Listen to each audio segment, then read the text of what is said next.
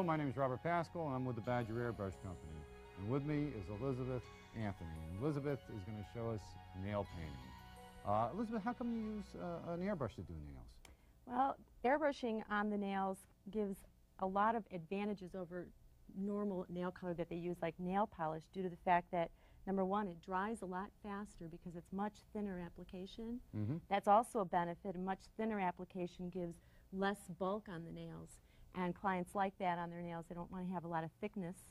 As well as you can design looks that you never could do with paint or a bottle of polish. You can get those color blends that softly change from a soft pink into a deep red, looks that you could never do by hand on someone's nails. Well, the airbrush has a unique look.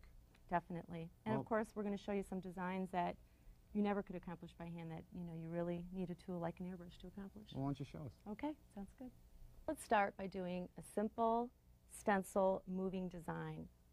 We're going to put a solid color down on the nail tip, and then I'm going to place the stencil and spray a color through, move it down, spray it again, and then we'll do it a third time.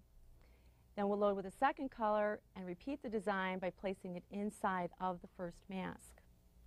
We're going to start by I'm using a Badger 100 SG dual action airbrush, and I'm going to drip a couple drops of magenta paint in here.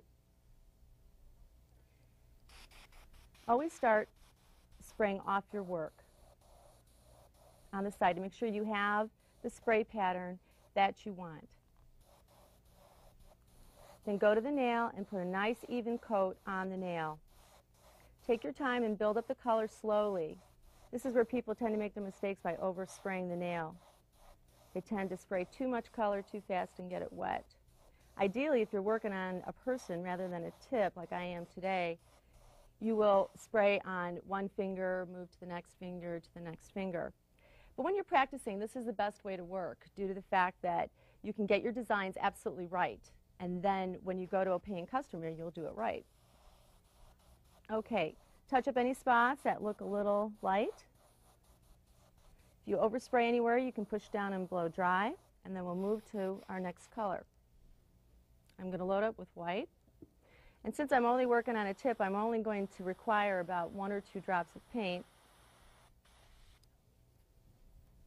Be sure to always mix your paints very thoroughly so they come out real nice and even.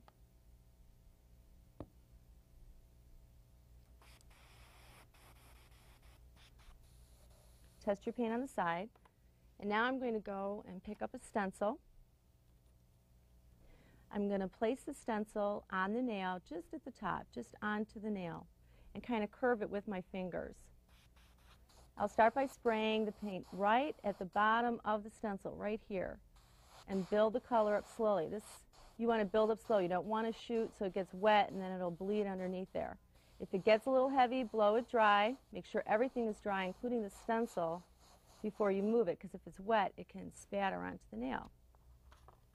Okay, that's our first pattern. Now line it up. I'm going to place the last point on the design right below the first one on here. Again, curve the stencil to the nail. Spray slowly, build up your color. I like to spray darker at the point and let it kind of blow up the nail. Gives it a softer look. There's our second.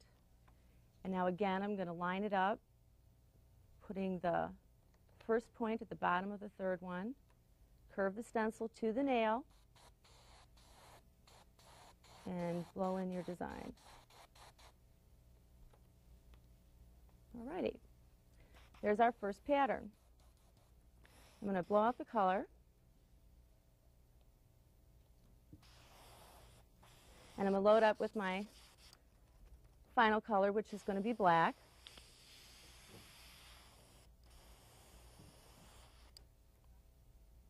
Again, just a drop or two is needed. We're going to pick up the same stencil. This time, we're going to line it up with the previous, what we just sprayed before, and move it up so you're fitted just inside there. That way we don't block out what we sprayed the first time. Spray in the black slowly. If it gets wet, just give it a blow dry. Push down on the trigger without pulling back. Pick up your stencil. There's our first move. Line it up with the second one, and then pull it back up again.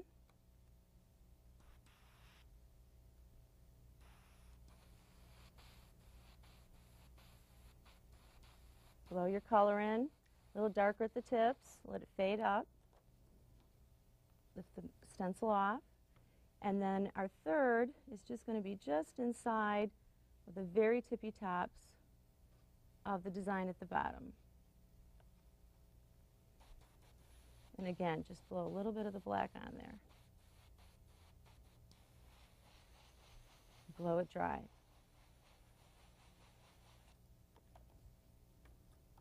Okay, when your design is done and everything is dry, go to your bonder or glaze.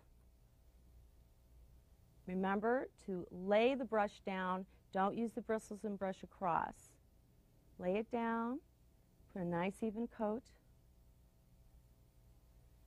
And then after it's dry, you can put a glaze on to protect it, to give it long durability. And you can add this to a sample board. You can make a number of nail tips so your clients can select what design they want. All right, now we're ready to go on to a stencil picture.